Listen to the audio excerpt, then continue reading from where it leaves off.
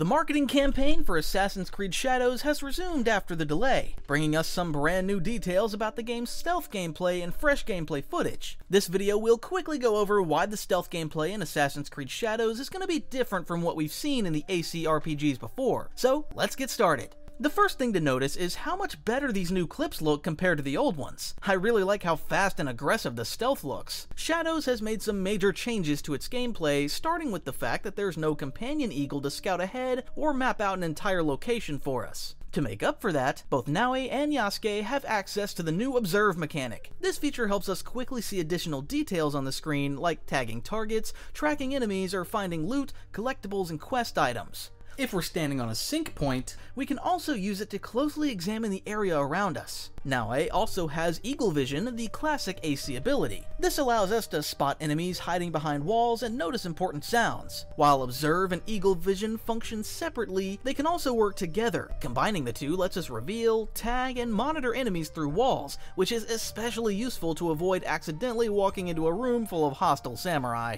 For the first time in Assassin's Creed, hiding in shadows will actually make us invisible to enemies. At night, any dark area can be used as a hiding spot, allowing us to move through without being seen. This works both indoors and outdoors, so we'll need to pay attention to our surroundings to find places to hide, or even create our own by breaking lanterns with a shuriken. During the day, Naoe is a skilled and powerful shinobi, but at night, the darkness gives her a major edge over enemies, especially on higher difficulty settings. This light and shadow system has so much potential. We don't yet know how much we'll be able to do with it, but I'm really looking forward to trying it out. Playing with this system is going to be so much fun, and when it's dark, it's truly dark. In one clip, Naoe walks through a hallway and we can barely see anything except for faint light softly shining here and there. It's super atmospheric and I'm loving how it looks. While Naoe moves quickly, sprinting while staying stealthy is risky. It makes noise, and guards can hear her footsteps and notice us immediately. Standing up also makes us easier to notice, so crouching is really important here. When Naoe crouches, she moves slower, but her footsteps are much quieter. This is super helpful indoors, where crouching prevents making noise on Nightingale floors, special floors that creak when stepped on, or bumping into objects that make sound.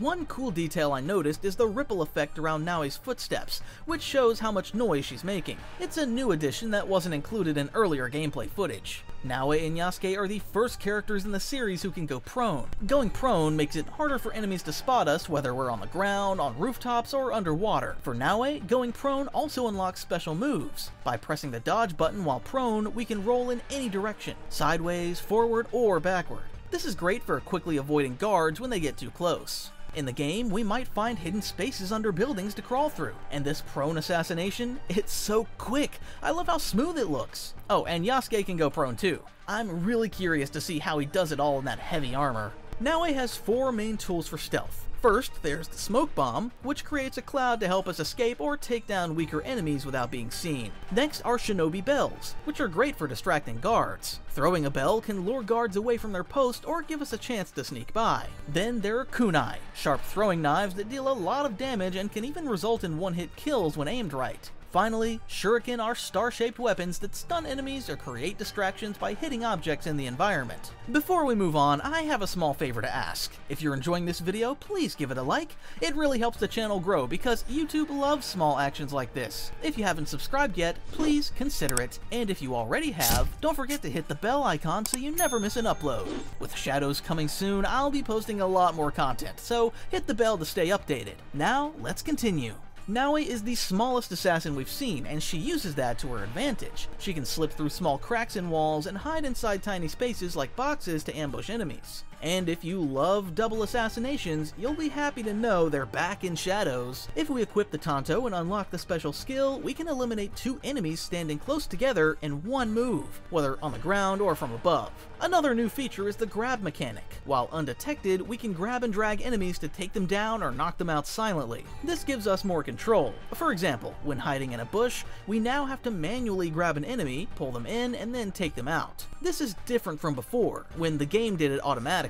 It's a nice change that puts more control in our hands. I'm also hoping parkour in Shadows will feel a bit less automated, though that might not happen. Still, I'd love to see it. There are other stealth features too, like dropping stalactites in winter to distract guards, or performing quick assassinations through shoji doors. The game also adds servants, a new type of non-lethal enemy. They can't fight, but can call guards if they spot us. Their ability to raise alarms and bring reinforcements makes them as dangerous as regular enemies. Servants follow their own patrol routes, so we'll need to keep track of where they are. Using Eagle Vision will highlight them in orange. Another change is how places like castles and fortresses are designed. They're split into smaller areas, with each area functioning as its own space. If we're spotted in one, we can recover and keep sneaking around without the entire fortress chasing us. This is different from older games, where being seen would put the entire area on high alert. If we do get detected but manage to disappear again, enemies will search in pairs, with one keeping watch and the other looking for us. They'll stay on high alert for longer, so using tricks like whistling to lure them in will only make them more suspicious.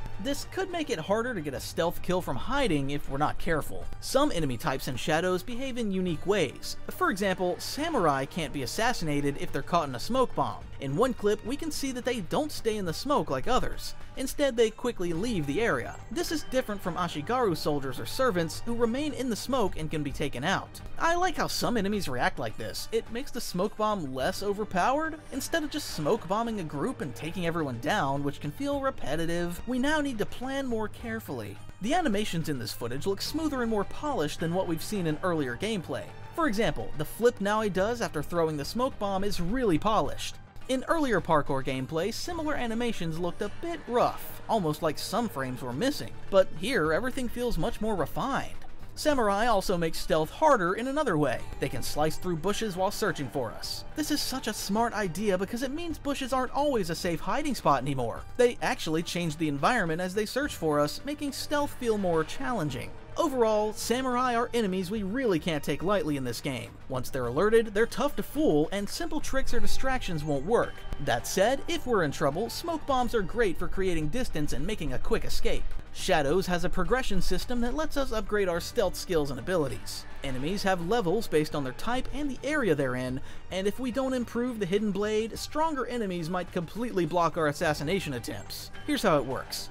When we approach a target, a white prompt means an instant kill, yellow means we'll hurt them but not finish them, and red means they'll block our move entirely. To deal with tougher enemies, we can use perks to increase our assassination damage or try different approaches. For example, some enemies might survive a direct attack, but can still be taken down with an air assassination. There's also a setting to enable instant kills for all assassinations, which is great for those who prefer that option. It's nice to have that choice, but samurai, being elite enemies, have extra armor, so it makes sense in the game that they're harder to defeat. Yasuke is mainly built for close-up combat, but he can still use stealth if equipped with his bow. The bow is great for taking out enemies from a distance. Also, check out the dense forest environments, they look amazing! Yasuke can even sneak behind enemies for powerful melee assassinations, allowing us to combine stealth and direct combat when needed. Shadows won't have social stealth, and this has been known for a while now. While Valhalla's social stealth wasn't particularly great, it still brought something extra to the game, so it's a bit disappointing that this shinobi-themed game is leaving it out completely. There are also a few small but interesting details worth pointing out. The cloth physics look a lot better now. We can see Naoe with her hood down, which wasn't an option in Mirage. It looks like the ability to toggle the hood up or down is back. Naoe also wears a face mask, and it looks pretty cool. Overall, Shadows seems to be adding many new features that weren't in the previous games, and I'm pretty impressed. The delay seems worth it because we're getting features on day one that might otherwise have been added later as updates. Assassin's Creed RPGs usually don't have much depth in their stealth systems, but it's good to see more depth this time. That said, all these features won't matter much if the AI isn't good enough. I really hope the guards are smarter this time and have better detection systems. But that's all for this video. Thanks for watching, and I'll see you in the next one.